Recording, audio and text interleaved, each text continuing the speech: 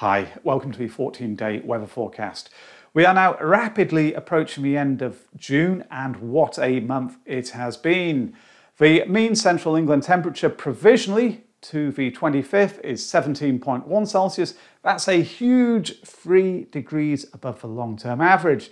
Now, with that said, in recent days it has started turning more changeable, and I think that sets the general direction of travel for the last few days of the month and the early part of July at least. But without further ado, let's take a look. And the animation runs from 18 GMT, Tuesday the 27th. At the outset, the picture being shown just really reinforces what I've been discussing. There is an Atlantic flow covering all regions, outbreaks of rain moving away from the northeast, but in the south it is drier. And I suspect that will often, but not always, be the case as we go through the next 2 weeks. So running this, disturbances bring showers or long spells of rain at times, particularly to the north and the northwest, but there will be some rain in the south. The southeast amounts are uncertain. Into the weekend, and a couple of things of note. Firstly, there is more of a northwesterly tilt to the flow, therefore it's not particularly warm. Also, the isobars are packed closely together, which means that on some days at least it will be windy for the time of the year. Going through to the conclusion here, and the Atlantic stays in charge of things, so it's not particularly settled at any point. By the very end of the first week, there is a nasty area of low pressure starting to approach from the west, and by this stage the details are uncertain, of course, but it would have the potential to pull up some very warm and humid air ahead of it from the southwest, also to keep things quite unsettled. So definitely it needs watching.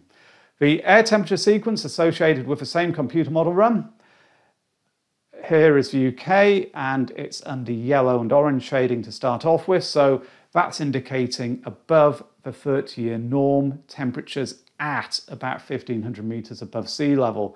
As I run the sequence, the cooler greens move across all parts, but particularly the north. The yellows and oranges sometimes return, particularly to the south. So the general theme here is for air temperatures at about 1,500 metres to be fluctuating, but the lower values more often than not in the north, the higher ones in the south. What does that mean in terms of temperatures that we can expect down at the ground level? Just a few charts from the GFS to illustrate the likelihood. Wednesday the 28th, maximum value has been shown here, 24 Celsius in central and eastern England, a little bit lower as you head northwestwards. Moving forwards to Friday, it's now cooler everywhere, maximums of around 22 in East Anglia, again lower as you go west and northwest.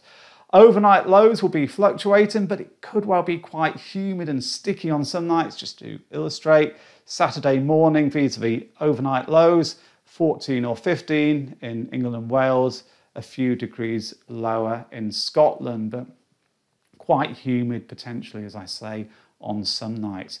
Then forwards to Tuesday, back to looking at maximums, 23 or 24 in central and eastern England, a little bit lower there in the northwest, particularly Northern Ireland. But these values are just indicative. They will be fluctuating, and the GFS has been a little bit off the mark recently, but they give some idea of what we can expect. Never particularly warm, not really particularly cool either, so the south more likely to be above the average and the northwest a little bit below it. But as I say, they will be fluctuating from day to day. The wind strength I've already mentioned, and that's shown here on the XG ensemble plot. This one is for London. Gust speeds forecast of around 30 miles an hour on the last day of June and perhaps into early July. Most of the runs there showing similar values, so a reasonable degree of consistency. And just taking a look at the same plot but for Glasgow, it's windier here. Maybe on the 1st of July, gust speeds exceeding 40 miles an hour, according to most of the runs there in the ensemble. So, as I said, windy for the time of the year. especially through the second half of the first week. Rainfall. These charts show forecast accumulations in millimetres for days 0 to 5. The one on the left is from the ECM model, the one on the right, the GFS. Both have the highest values in Western Scotland, but there are significant differences between the two of them, particularly in East Anglia and the southeastern corner, where GFS has a much drier picture than ECM. And that really just flags up some of the uncertainty which I've been talking about in terms of rainfall in southern counties. A couple of charts here, the one on the left from the UKV model, 08 GMT, Thursday the 29th, it shows rain and cloud. On the right, it's from the ECM model at 06 GMT, Thursday the 29th, and this one just shows rain. I think the point to make is that they both have quite a wet picture in East Anglia and southeastern England, whereas the GFS doesn't really develop this area of rain as much. So even when looking only a couple of days ahead from the start of a forecast period, there is some uncertainty, and it's often very difficult to pinpoint rain amounts at this time of the year. Going forwards to the 0 to 10 day aggregate charts, values have increased generally across the UK, although GFS keeps those totals low in the southeast in particular. The wettest conditions very much in the west and the northwest, so good agreement about that at least.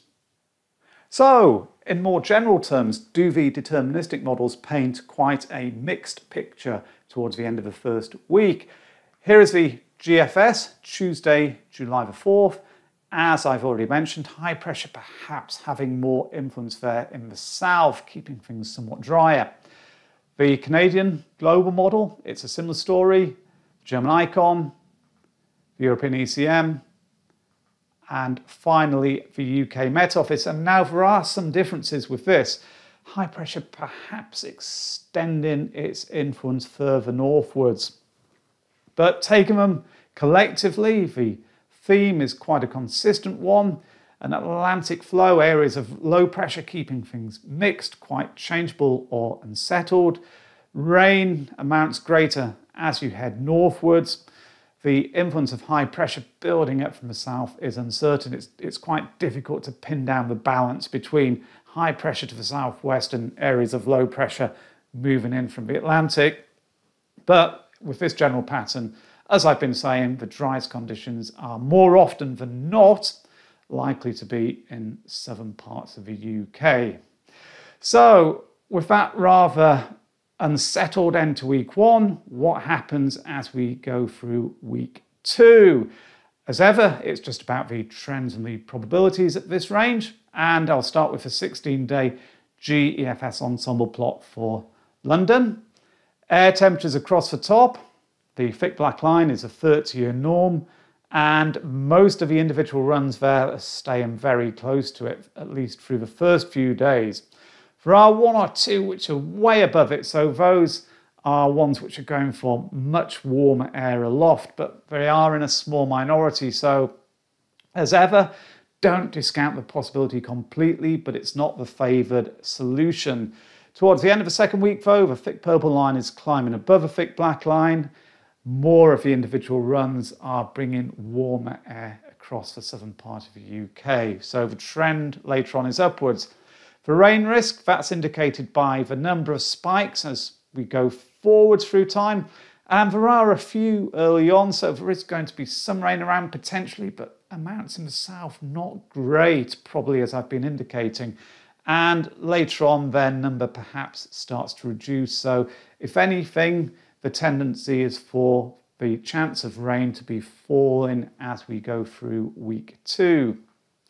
2 metre temperature data table for London. The trend is for it to be turning warmer later on. This shade of orange dominates to begin with. Those are runs going for maximums of between 21 and 25 Celsius. There's some yellow in there as well, cooler. So probably not too far from the average, just maybe a little bit above it. Later on though, reds start to appear in greater numbers, 26 to 30 Celsius. There's even a little bit of pink coming back, those runs going for over 30 degrees. Up to Manchester, the air temperature profile is a little bit different. Initially, most of the runs are a few degrees below that 30-year average. Later on, though, they are climbing, so the same general pattern, just albeit at a somewhat lower level. The rain risk, though, is ongoing. There are distinctly more spikes on this chart than there were on the London one, so a good chance of rain on a number of days through the second week. The 2-metre temperature data table for Manchester follows the same trend as the London one did, albeit at a slightly lower level again, but it's warming up towards the end there. Up to Glasgow to see the view in the northwest, the air temperature part very similar to the Manchester plot, and also the rain risk is ongoing. This looks like the wettest of the three charts, from more spikes on this one, more rain spikes than were on the other two. Also, they are a bit taller. The height of them indicates the rain rate. So the higher they are, the greater the rain rate being forecast by that individual run at that time.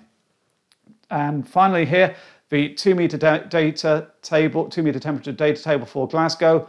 It follows a similar pattern to London and Manchester. So increasing temperatures are being predicted later on, or at least the chance of them increasing starts to rise later on.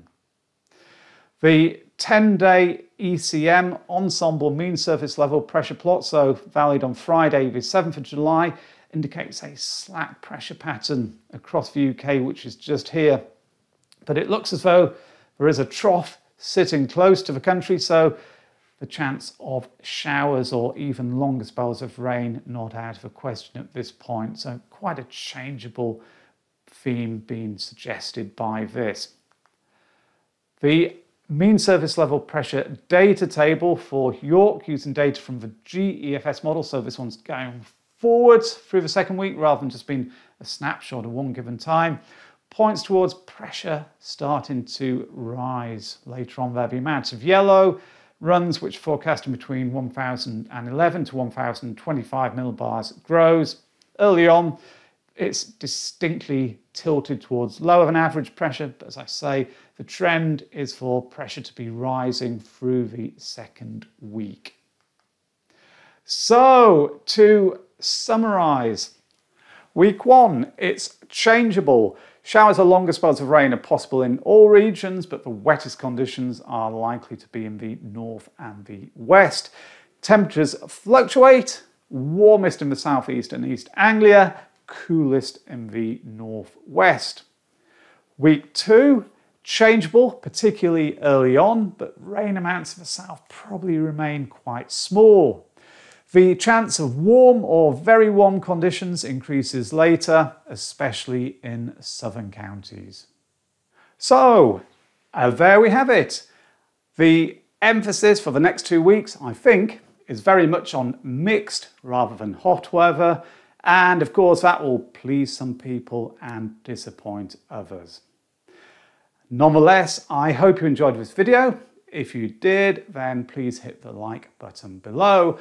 Also, consider subscribing to the channel if you haven't done so already. And finally, remember that you can keep up to date with the daily weather developments by checking out the TheWeatherOutlook.com website. So, thanks very much now for watching, and I'll see you soon. Bye now.